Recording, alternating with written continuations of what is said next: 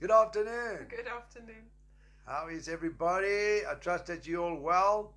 This is the day that the Lord has made, and we will rejoice and be glad in it.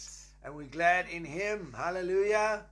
So we're glad to join you on this Friday afternoon. Today's the 1st of May. May Day, May Day, May Day. 1st of May, 2020. At 2:30 South African time. So we welcome you as you join us now. It's good to have you with us. Welcome from all over South Africa and all over the world, wherever you come from. We just welcome you, and we just enjoy walking this path out with you guys, walking the road with you, as the Lord is busy. He's busy with His church while we're underwater here. Shalom, the church. Moinoi. We welcome you. How's it, Dominic? So we just are walking on this path as the Lord. Remember when we looked at the vision the other day, and when the wave comes, we basically are submerged. So the church is submerged officially across the world, even in phase. Well, what are we? Phase 4 now. Yeah, level 4. Level 4, whatever they want to call means. it. How's it, Gusto? Francois? Good afternoon.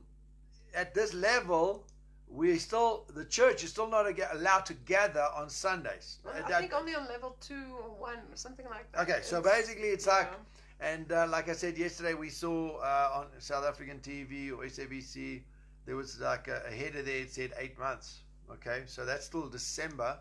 They're planning to roll this, let's call it stretch it out. Okay, so we just want to make a clear declaration in the spirit, and we just say we're not accepting the plan of the devil for this country, South Africa, and you mustn't accept the plan of the devil for your city and your country, wherever you are. And so we just say Corona is not in Jesus' name. Amen. Right now we say the back of this thing is broken. Right now in Jesus' name. We praise the Lord. Hallelujah. What was that word yesterday in the other language? Corona. It's neat. No. In one of the African languages, I can't remember. Amba. No, yeah, that's good too. It was such a good one. I must remember it. Yeah, hallelujah. Yeah, all the languages. Remember yesterday we were proclaiming, hallelujah, Corona is not. How's it, Rian? Hallelujah. Corona is not. It is not. And in Dutch? It's neat. Yeah, and we were doing it in all the languages. I like it. All right. Yeah. It's neat. Hallelujah. So we're excited that the Lord is still on the throne. Amen. He who sits in the heavens laughs. So we just rely on Him now. Let's just ask the Holy Spirit. Holy Spirit, we come to you, and we just welcome you again into our homes right now, and we ask you for revelation of Jesus. We ask you to anoint us now. We thank you that it's your anointing within us that teaches us all things that we need to know. Amen. And so, Lord Jesus, it is your anointing that teaches us everything. By the Spirit of revelation, we receive the Spirit of revelation in the knowledge of you, Lord Jesus. So we thank you, Lord, right now for the Spirit of revelation. Hallelujah. We bless you now, Father. We thank you for the Spirit of revelation. Just pray in tongues now, wherever you are. Just pray in tongues. Just tap in right now. Hallelujah, hallelujah, hallelujah, hallelujah, hallelujah, hallelujah. Thank you, Lord, for the Spirit of revelation in the knowledge of you, Lord Jesus. We pray, Father, that you would give us, Lord, you would give us that spirit of wisdom and revelation in the knowledge of your Son right now in Jesus' name, according to Ephesians 1:17, Lord, and verse 18 says, and that, Father, that the eyes of our understanding might be enlightened. Ask Him to enlighten the eyes of your understanding, Lord Jesus, not just our minds, not just our thoughts, but our spirits right now in the name of Jesus. Hallelujah. Because faith comes into your heart. Hallelujah. So we thank you, Father. Hallelujah. There we go. Siena Aziko. Hallelujah. Yeah, the little C. Little C. Little C. Little C. Hallelujah. Yeah, Lapasa. Yeah. Corona Lapasa. Ayiko. Hallelujah. Hallelujah. So right now, Father, we thank you for the Spirit of revelation, and that we might be enlightened, that we may know what is the hope of our calling, because this is about the hope of your calling and the hope of our calling. There's a hope of our calling, and so the hope of our calling is to know Him. That's the hope of our calling. The hope of our calling is to abide in His presence, enter into His glory through what we call the divine encounter, where we are called to divinely encounter God, to abide in his presence, because revival is about the dwelling place of God. He's going to be amongst us. His name is Emmanuel, God with us, God in us, and God through us. Hallelujah. Amen. So revival is going to be different to any revival that man has ever experienced on this earth, the church has ever experienced. It is going to be different because this is the dwelling place. It's not, oh, there, you got to go there. God is going to come and dwell in your house. Okay, and so that's what we're going to be talking about today, that the Lord is going to come and dwell in your house. So if you want to turn in your Bibles, and we're going to look at a few scriptures. We're looking at Amos. Go to Amos 9:11. Chapter 9, verse 11, 911. So when you see 911, you know it's urgent, okay? You hear the alarm, the siren is going off, 911. Hallelujah, Patricia from Holland, welcome. Awesome. Thank you, Lord Jesus, right now, in Jesus' name. So now, amen, fully rely on God. On that day, he says, I will raise up the tabernacle of David. On that day, God is going to raise up the tabernacle of David, which has fallen down, and repair its damages, and I will raise up its ruins and rebuild it as in the days of old. Okay, so God is promising to rebuild the tabernacle of David, that they may possess the remnant of Edom and all the Gentiles who are called by my name, says the Lord who does this thing. Now, a few days ago, we I think it was on the one on basically either number 7 or 8 or number 6. I can't remember now. When we shared that whole War and Glory vision of Rick Joyner. You can go back. 5. Or was it 5? Oh, okay. But I can all right. No, I'm not so sure. That was a spirit of that was the baptism of the Holy Spirit, I think. Okay, but anyway, go back and look at that one. If you haven't listened to it, it's very, very important. And go and study that prophetic calendar, because that is so significant, because you got to know where you are. So I keep referring back to it. So that's why you're going to keep going, and I keep going back. That's a timeline. So first of all, what happened was, he comes to the island. He sees that the church is basically built in man's pattern. It's a mess. And there's two principalities over the island, not Jesus. This is the island over the island. The island is the church. Okay, they're ruling the whole thing, and it's jealousy and fear. Okay, so what happens is the church is just attacking one another. So a civil war in the church, which we've seen for the last how many years? 50 years. And now the Lord hears the cry of the lost, and he says, okay, he can't let the lost into the church of Jesus Christ in the earth. Revival. Now, this is the condition for revival. He can't let them in, because when they come to the church, he says, you're going to mess with these people, and I'm not going to let you mess with the people. So he's holding them back. The revival has been contained. And a lot of people say, okay, we're experiencing revival. There is a spirit of revival released, but the end time harvest has not yet been released by the Lord, okay? Because the church is not in position, and the church is not built according to God's structure. So this is about heavenly structures. So what happens is he then allows the four winds of the earth, okay? These demons, principalities, release the attack against the earth, against the church, and the church is now basically covered with a wave. Actually, basically just submerged, yeah. And when it comes up again, the whole church is basically demolished. The whole church demolished. I'm talking the structure, the organizations, completely demolished. Okay? And the Lord allowed this because that was his judgment on the system. He's putting the judgment of God. It's like this rock that's coming to crush the system. And so what happens is, God is against the system that we've made it. We've made it a religious system, and Jesus is not happy with the system, because when people get saved, they're not getting discipled, they're not getting to know Christ. They're coming into really more of a marketing network, and they're coming into the system of Babylon, which is business and religion. And so what the Lord is doing, he's going to destroy this. He's busy destroying it right now, and we're watching him destroy it. We're watching, actually, the enemy is destroying it. Remember, one of the judgments of the Lord is he allowed the enemy in. When Israel got out of line, he allowed the enemies to defeat them in battle. Okay, so we don't want to be as a church, we need to know what is the Lord doing with us, and what he's doing with the world, what he's doing with the church. And so what happens is this huge wave comes over and the whole church is demolished. And now he steps into the middle of the island. And now obviously the principalities that were over the island were displaced.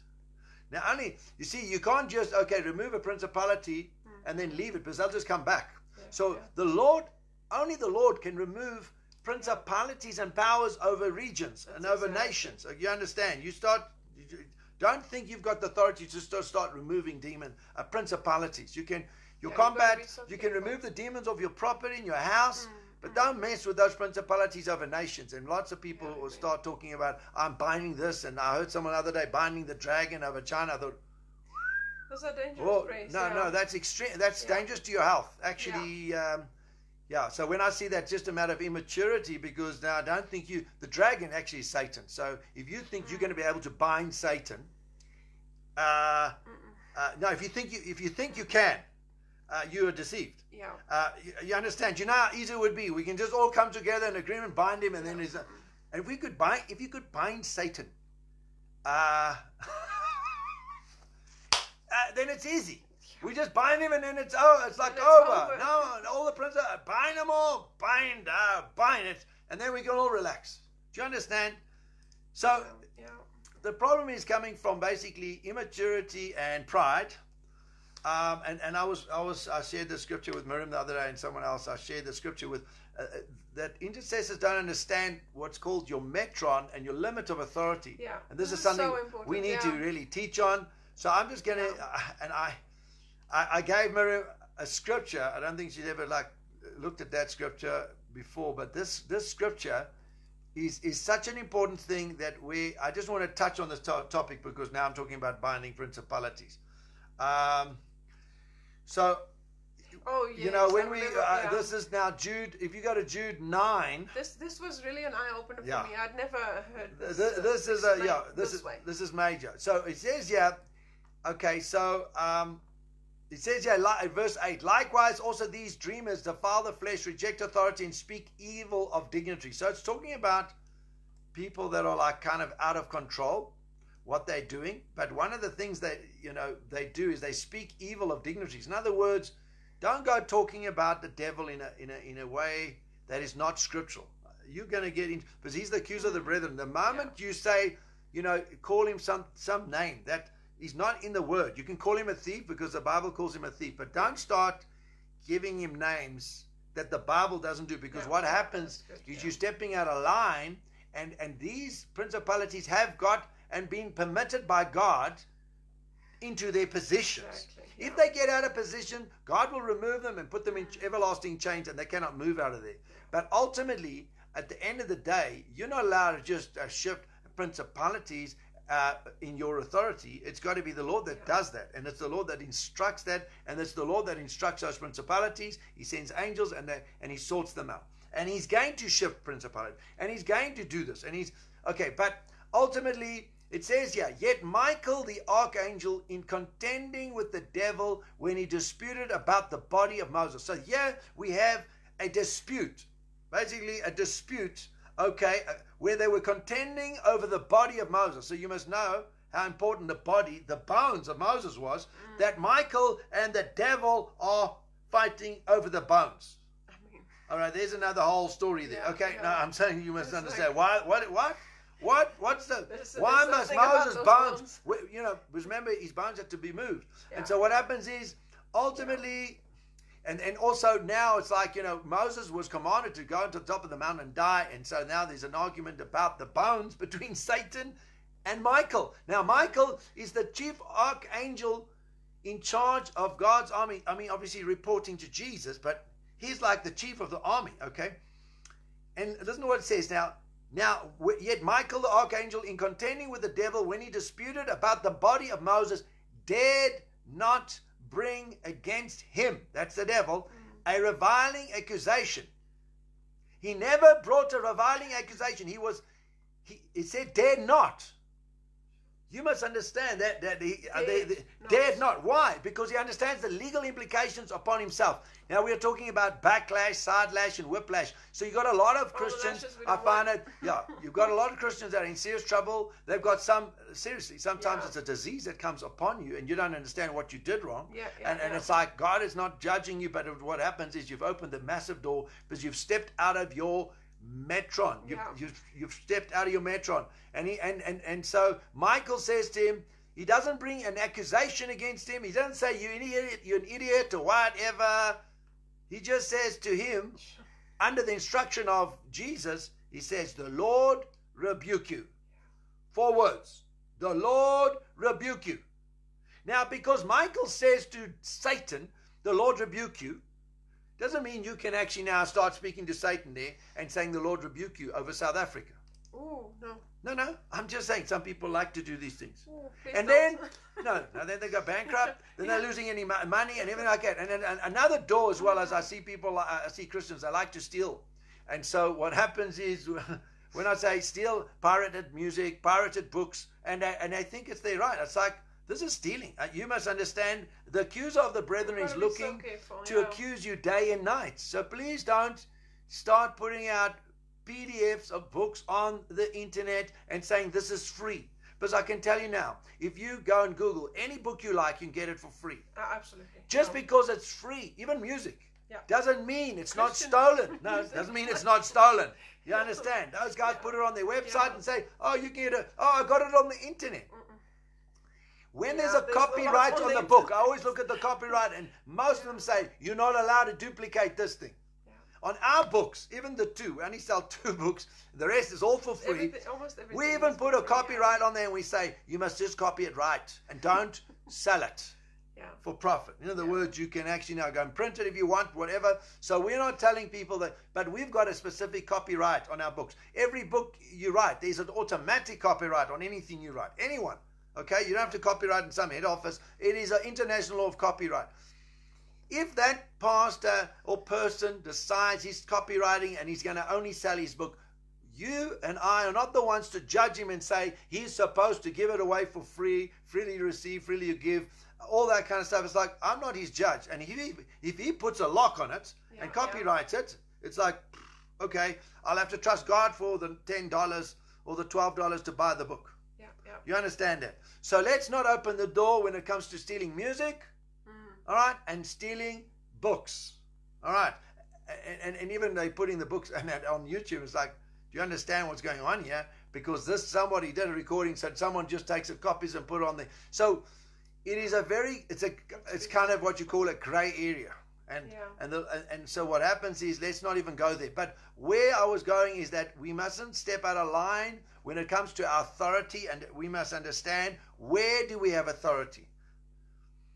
You must know where you've got authority. Your authority is where God has placed you. Number 1, you've got authority over your entire house, your property, okay? Wherever you're living, if you're renting, buying, whatever, you've got a property. So if a demon walks into your house, you can tell it to get out. I don't care if Satan himself walks into your house, you just tell Satan to get out. That's to say, if Satan, he's not going to just go and venture around to everyone's house. He's not omnipresent, so he's not walking around to everyone's house. But let's say he did come to your house, because let's say that you're that important, okay? Because I know he's not wandering around just messing around with people that are not giving him a big problem.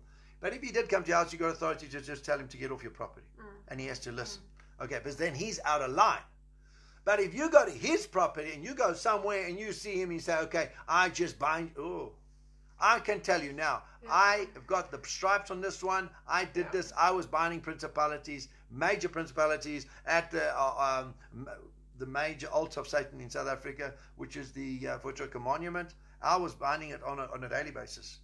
Major principalities like the Queen of Heaven. I lost my whole family. You understand? I'm not messing around here. I lost my whole family. I lost so much. I didn't know what had hit me, because I was trained incorrectly by certain intercessors from Africa, and they just bound anything that moved. And then I saw what happened to them as well. So ultimately, the fallout from ignorant and unwise and prideful intercession and spiritual warfare is caused a huge amount of wounding, and a huge amount of casualties. No, the intercessors Unnecessary. Okay, so now we need to know what is our authority. Yeah. Erica's asking, do I have authority over my husband's demons, for example? Well, you got authority. Generational stuff. Yeah, you got authority over your house. Now, look, when it comes to, you can bind. Let's say if you're praying for your husband, you can bind those demons over him. If he keeps opening the door, you're going to have a continual backwards and forwards because he's got authority over his own demons. And if he likes them, he keeps inviting them back in. You understand? That's the problem if you cast one out and they come back in. Yeah, so so it's in other words, you can actually bind them to have an effect over the house, but ultimately the issue here is authority. Who's got the authority of his own body? Is your husband? Okay, so you can now go to war against those demons, all right, over your family, which is fine. Because you got authority of your family. So I would say yes, you can actually go against them. I'm not going to say how long it's going to work. You know, when you bind a demon, how long are they bound for? Okay, so what happens is it's like, okay, are they bound forever? All right, so ultimately we cannot control our husband's will. No. All right, we cannot control their will. All right. Okay. I've learned to hand my husband over. So the better way to do it is to actually hand them over. That can sort them out. Surrender your husband to Jesus and say, Jesus, you deal with his heart, because that's how I've learned when your husband or your wife surrenders, can the Lord work through their heart? Because he's not going to force your husband to follow him. Yeah. Okay. So yes, you can lessen the attack of the enemy, and if the demons are like attacking you through your husband or something, you can just I would bind those demons. If it's a spirit of strife or whatever it is, jealousy, you can bind it, no problem. You can bind it. How effective it's going to be, it depends on a whole lot of things. But I don't want to go into down this whole path now. I'm just saying, be careful of stepping out of your authority. I've seen people killed. Yeah. And seriously, we've seen people die. I've seen international people get sick and never recover. Because what I see is I watch what people pray. I watch what they say. And it's like, and I'm not going to agree with those prayers. So you must be careful. You get a video and some person is praying this very wonderful prayer, so it seems, and they put in a phrase there, it's like a bomb, and it's like, so be careful. Be careful, because if you agree with that person that just bound the dragon, you understand you're out of line.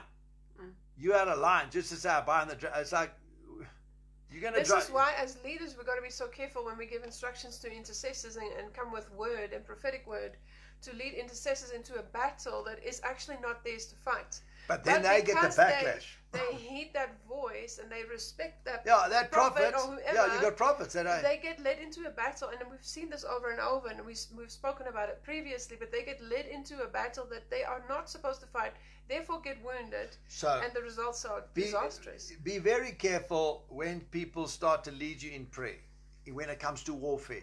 I don't care who they are. You must understand that they might be able to get away with it, or maybe they've got that authority or something like that. But don't just. I'm talking spiritual warfare. Look, if we're going to pray, okay, let's pray that God, give us wisdom and understanding. That's not warfare. That's petition. But when you start to go for principalities, I'm very alert. I say, oh Lord, I have nothing to do with that. I'm not in that one. I'm not in agreement. I'm not in agreement with everything they pray. You understand? So this is for your protection, because there's a lot of people that are overstepping the mark, and then basically you don't know, and then they come and you find out that they are getting attacked in their bodies, in their finances, and it's going for years. But you don't know what they've been praying on this mountain and that hill over there, blowing their shofar there. But that's what I see. Praying the most ridiculous, dangerous, let's call it dangerous, really dangerous prayers and proclamations. Is what I see in that scripture is that Michael understood the protocol of heaven. Well, this is authority. He understands his level of authority. And there's a protocol, but he understood it. He says he dared not bring a reviling accusation. It's like, whoa, what do you mean dared not? I mean, isn't Michael like stronger and righteous, and the devil, you could just say, you little rubbish. Yeah, you would think, No. There's a whole, you see, the devil likes to set you up and get you to sin, and then he accuses you, and then he attacks your finances, he attacks your body, and you don't know what hit you. Okay, so you can be in this little intercession group on a mountain and it's all anointed, and one person says the wrong thing, okay, and you agree with him and you say, yeah, just you bind him up, put 10 stones on his head and laugh at him, and then you get reported. And then you get a house visit. And then you get attacked. And then you don't understand that pride comes before the fall. Yeah. Okay. So that is a warning. Please not go there. I don't even know how I got here now. But anyway, here we are. Yeah. It was a bunny trail, but it was a good trail. the word dared not bring against him. That is actually the word for boldness. Yep. All right. Okay. He dared not. So listen to this. I agree with you. I saw someone said we mustn't go outside where the Holy Spirit leads us. But here's the problem. A lot of people are led by their desires and they say it's the Holy Spirit. So let me give you a little guideline here. You cannot go beyond the Word, and neither will the Holy Spirit. Amen. I do not believe everyone that says the Holy Spirit says, the Holy Spirit says, the Holy Spirit says, the Holy Spirit. I'd say I had tea, I had to have green tea, then I had a red t-shirt, then I had the Holy Spirit. And every second thing they say, Holy Spirit. It's like, careful. Yeah. Is that necessary even to say all that? Holy Spirit said, God said, the Lord said. Literally, like in an hour, they'd say 10 times, 20 times. Like, the Lord said. Then I'm very careful now. Everything the Lord said, I'm thinking, I wonder how many the Lord said the Lord did say. Because who am I to argue now? The Lord said. But let me tell you, when you say the Holy Spirit's leading you, He will never lead you outside of the truth. Absolutely true. So the problem is that you've got people out there, especially intercessors or are radical for the Lord. They don't know the Bible. They don't know the Bible. I'm talking 66 books. They have got limited knowledge on the Word, and so they get into trouble because they go out of the Word of God, boom, and the devil hits you. So do not say the Holy Spirit led me, and it's not in line with the Scripture. And that's the problem. We have people saying, oh yes, the Holy Spirit led me. Now, there are obviously things like, the Holy Spirit led me, and, He said I must go and marry this guy, and he's already married. No, okay, that's an obvious one. The guy's married, and, so it's like, but that actually happens in churches. The Holy Spirit led me to sin, basically. But when it comes to intercessors, they say, the Lord led me to go up there, blow the shofar, and do this, and do this, and do this. But maybe, yes, He led you to do that, but He didn't give you the 15 steps you took. He might have just led you up there, and maybe you missed 3 steps. But once you step out of line in warfare, the only thing you can do right now is repent. Get your head down. You better repent and say, oh Lord, please forgive me for my pride. Here's another sin, presumption, which is based on pride. Presumption, you're presumptuous. You think you're going to just basically bind the dragon. It's like, excuse me, who do you think you are? You understand? If it was that simple, Jesus died on the cross. He could have bound the devil. We would have wrapped this thing up long ago. All the demons bound. He could have bound them. He's allowed them and left them there so they can test us. Understand? They've got a purpose. You understand? They've got a purpose. It's called the fiery trials. Hallelujah. So now we need to understand our level of dominion and authority. Okay, and the Bible says we've got authority over all the power of the devil. So that's the only scripture some people know. Okay, I've got the power of all the power of the devil, and nothing by any means will hurt me. Luke, I'm quoting Luke 10:19 now. And I can trample on scorpions and serpents. And then they take that scripture out of context, out of pride, and they will do any proclamation and any binding and any loosing they want based on that one scripture. But they don't understand something called the metron. The metron is your sphere of authority. All right, do you understand? You've got no business binding and taking authority over demons in Cape Town. If God hasn't called you to Cape Town. God tells you to do that. No, unless God's called you to Cape Town. Exactly. Then you've got authority. Okay? And so another thing is the demons that are controlling Cape Town over the principalities, they can only be taken out by the unified church in Cape Town. Yeah. That's why it's so important when you're traveling and meeting with other churches to actually approach the... And that's why Satan knows that, because that's why he keeps the church divided, because actually... Well, I've yet to see a city that has actually had the authority to remove the principality sitting on top of the head. And that is in the War and Glory vision. As they grew in authority, they eventually had authority. You have authority on a greater dimension through unity. Okay, so you get these little bands. 5 intercessors go there. This one goes there. And these people are suffering tremendous backlash. And you can pray all you like against backlash. It ain't going to work if you open the door. Got to close the door first. You got to repent, because otherwise, what's backlash? Where in the Bible says backlash will come? No, the Bible does promise persecution, tribulation for the word's sake, but where does it talk about backlash? You know what I mean? Where does it say that you are going to get backlash from the devil when you go on a mission? No, it says you're going to get attacked. You'll have tribulations. You'll have this persecution, everything like that. But when we're getting a backlash, that basically means the door was open, the devil comes in and he does something in your house. Boom, he steals your finances, he steals your health. And it's like, all right, so maybe you should backtrack with the backlash and backtrack and think, where did I, Holy Spirit, where did I miss it? Where did I overstep the mark? Yeah. You understand? Yeah. There are boundaries here. And the demons know their boundaries. And if you start pushing your boundaries, they're going to say, hey, look at this dude. He's stepping right outside the line here. Who does he think he is? Report him. Yeah. Okay, he's outside the line. Whack you. And therefore, it's not working for you anymore. It's a very sad thing. And I see lots of people battling because they're actually under backlash for 10 years.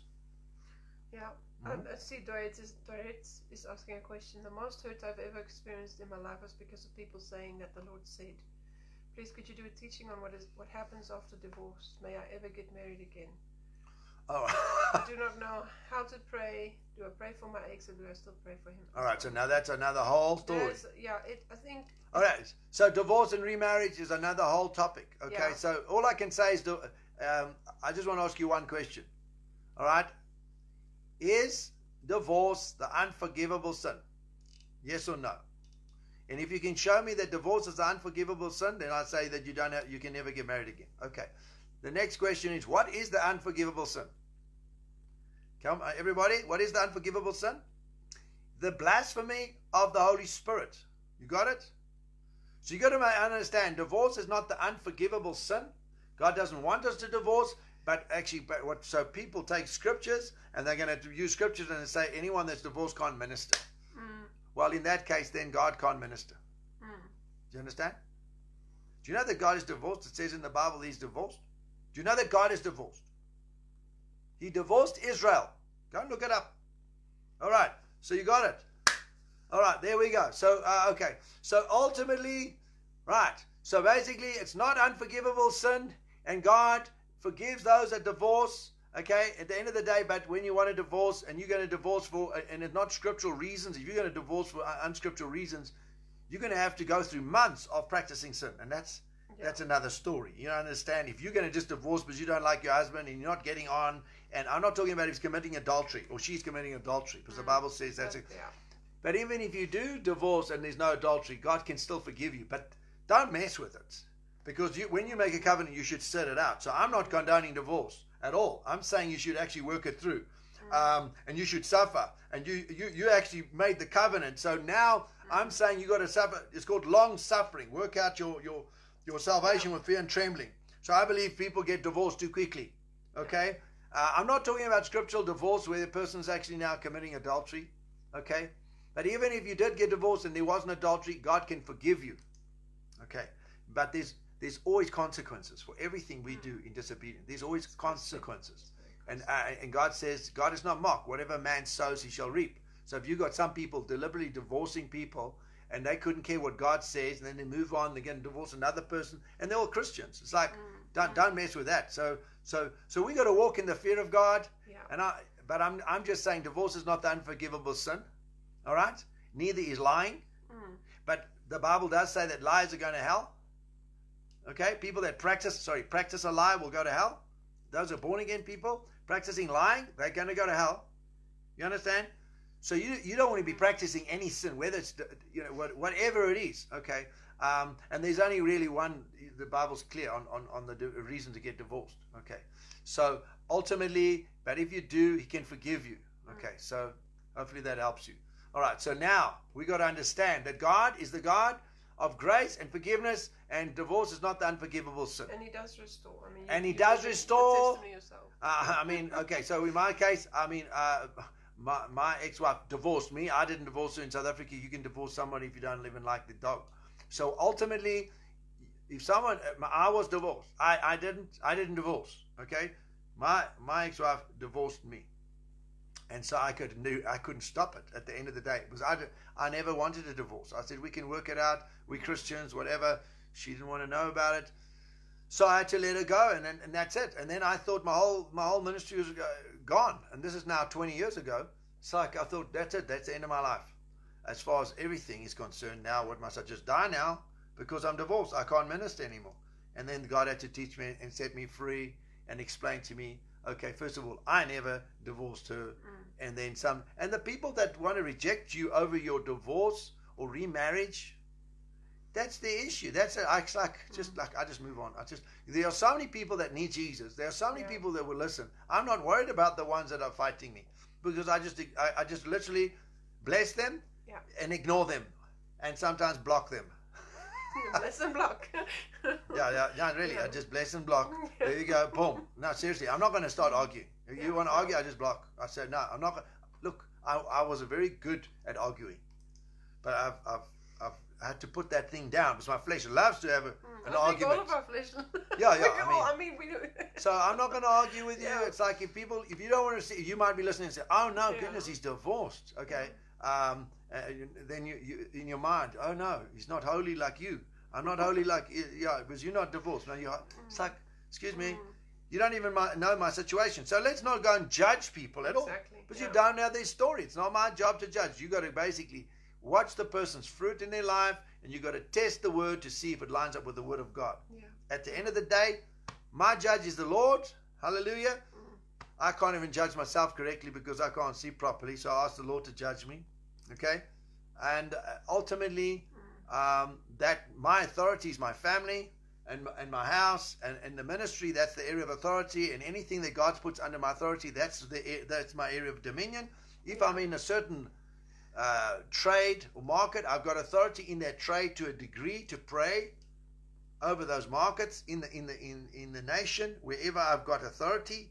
So if I'm in a national business, and it's like I've been in the detergent market, so I've got authority in that area, but I haven't got authority in the transport industry. You understand?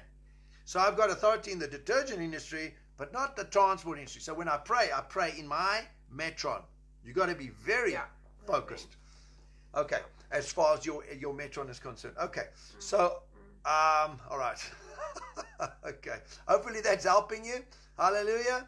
And that you can get free. And if you've sinned and you did divorce because of the wrong reasons, you just say, "Lord, I'm sorry. Please forgive me." Okay, I'm not going to... Red said she didn't want to get divorced, and did everything she could to well, I've been there as well. So I had to go. That's why I've got a whole teaching on overcoming pain. Go and listen to that. That's where those teachings came out of. I mean, I've got different... I mean, where do you go and see a whole series of teaching anywhere on overcoming pain?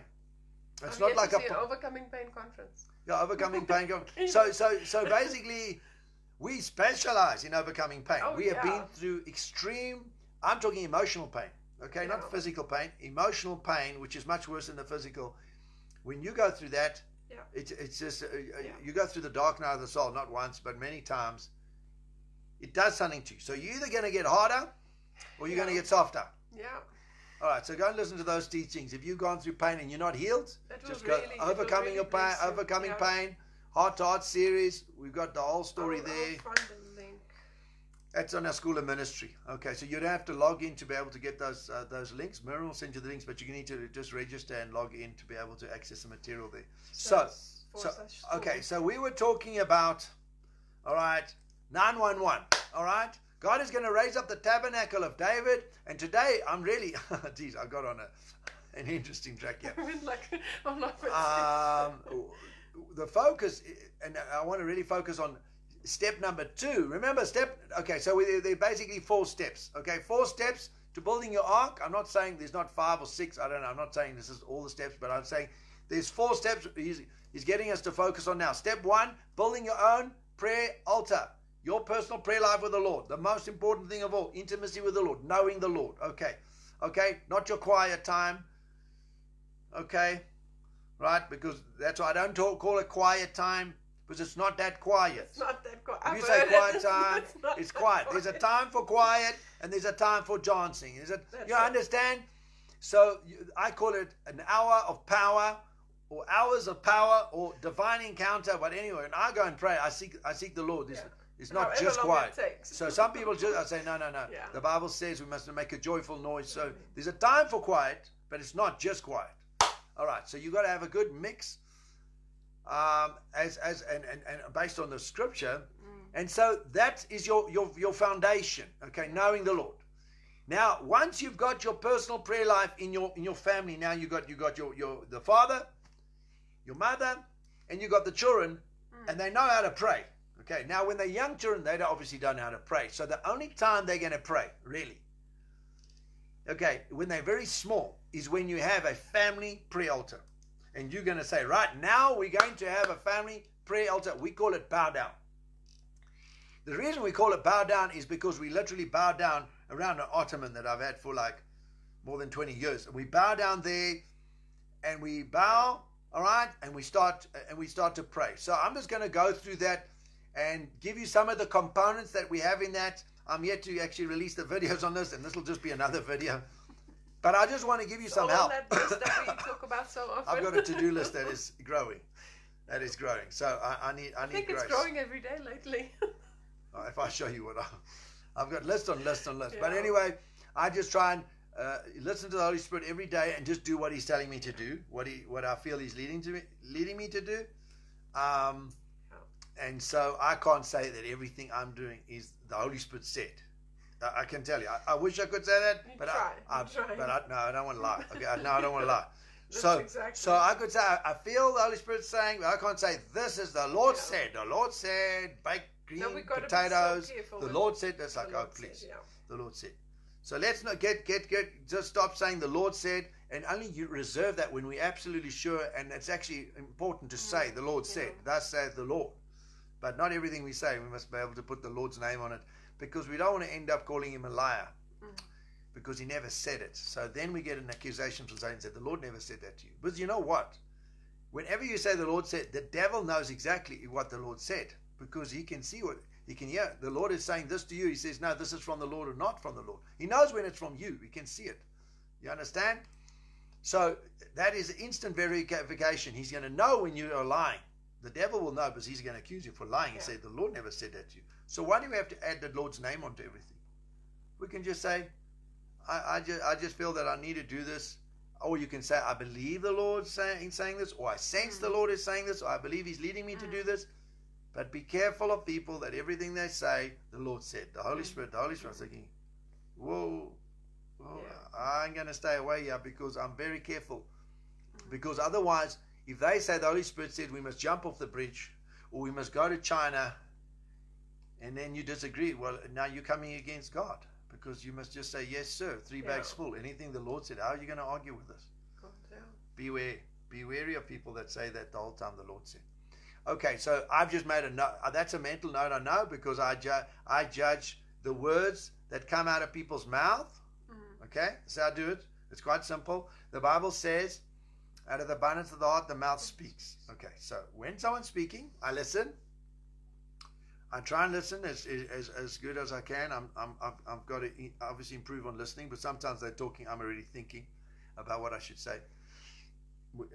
You've done that? We do that, right? So anyway, let's say I'm listening, and so what I do is I get the words, and they speak, and they speak, and they speak, and so by the time they've ended speaking, or some people don't end, they just carry on. They've got a whole pile of stuff on the table. Now, whatever the words are now on the table between myself and that person, is their conversation, the words they said, is their heart. And I know this because God's taught me to do heart-to-heart surgery. So I do surgery. We do surgery. We do heart surgery on people. So I'm just giving you a little inside tip here how I work. And this is how I believe the Lord spoke to me and taught me this, was He said in the scripture, out of the abundance of the heart, the mouth speaks. Yeah. So when someone is speaking, there's like a whole pile of words in front of me, and that pile, good or bad, ugly, is their heart. So then I'm looking at their heart, not looking at them, and then I take the sword and I dissect, and I do this and I do this, and then when I start to speak and I take the sword and I do this, some people get a little bit uncomfortable because I'm actually now poking around in their heart. And Warren has a way of asking questions that will just... I've seen this happen over and over so again. So people they're rattling off and thinking, okay, give it, carry on. The more you speak, the more of your heart I got. Yeah. And it's like, okay, so are you ready? Are you finished now? All right, now I can address what is on the table based on the word of God, which is drilled into my spirit and into my heart over many years of studying the word. So it's like, in other words, now I say to Mirjam, I've got like a grid inside of me. I've got a grid, and God has put this grid inside of me, and it's like this, and it's like this, and it's the word, and some part, and it's, to me, it's a scanner. It goes, and so basically, I scan it, and then I say, okay, so how about this thing over there? And then, if they're humble, all right, they'll accept it. Okay. They'll repent, because now I start to now say, but doesn't the word say this? What about this? Did you not say, and this person starts complaining, but the word says we shouldn't be complaining. What about this? And slowly they start to go, And this is what discipleship is about, by the way, because when I ask people questions, they don't understand what I'm looking for and what I'm looking at, whether they speak or not. Some people say, I've got nothing to say. So they've said a whole lot by saying nothing. Their countenance will tell me, their body language, everything. It's like, okay. Absolutely. All right, so then it's like I'm just looking for the heart, because I do heart operations. We are heart surgeons. Okay, this is Father's heart. And so but the Lord has said we need to do heart transplants. So we got to take out that old heart, all right, and work with the Lord to put in a new heart. And a lot of people don't realize their heart is very hard and stony. I didn't know. I mean, God had to do that operation on me Himself. Yeah. But we now help people to do get a new heart. All right? And a heart, you can't get a heart operation by accident. You got to realize, hey, there's something wrong with me. I've got a hard heart. I'm fighting with my heart. I'm fighting with everyone. I'm angry. It's like, okay, years I said, Lord Jesus, please remove this heart from me. It's a very hard thing. I've been hard. Help me, Jesus. And then He did the heart operation. So I'm teaching you about how to get a heart operation directly with the Lord. And that's what we got. We got a whole teaching on this called Heart to Heart, right, with Jesus. Yeah. It's a whole chart, 23 diagnostic questions with the Holy Spirit. It's a whole course. We've got a whole course. It's actually in the Overcoming Pain, at the end of the Overcoming Well, no, Pain there's module. two courses. Okay. But one is linked to the next. Okay, so ultimately, if you want a new heart, you've got to be able to speak to the Lord. And instead of speaking to a counselor, people go to counselor. I don't need to go to counselor. I do get counsel, but I've got the counselor in me, the Holy Spirit, and I've got the Word, and I go and study it, and He counsels with me, and that's basically what we teach people, is to get delivered, self-delivered with Jesus, Holy Spirit, Abba Father, and with the Word. You understand? It's like, hey, what other counsel do you need? Okay, so I believe, yes, there's wisdom in a multitude of counsel, so I do go for counsel. It's like when I can't hear the Lord, I can't get delivered, I can go outside and say, okay, look, I'm battling with, I can't see this. Often I go to Mirjam the whole time and say, what do you think? Boom. It's actually the easy way. The difficult way is rather going to seek the Lord, okay? But the easy way is just bounce off Mirjam or bounce it off somebody I know, that I can know that this person's got wisdom. It's actually much easier that way, because a lot of times it just comes instantly. They'll just give an answer. I think, why didn't I think of that? Thank you very much. Boom. Yeah. So, but we need to get wisdom that's in the counsel. Okay. So ultimately, to get delivered, your deliverance comes from you and spending time with the Lord. And that's where you get the new heart. So when you go and bow down with your family, that is the time of the heart transplant.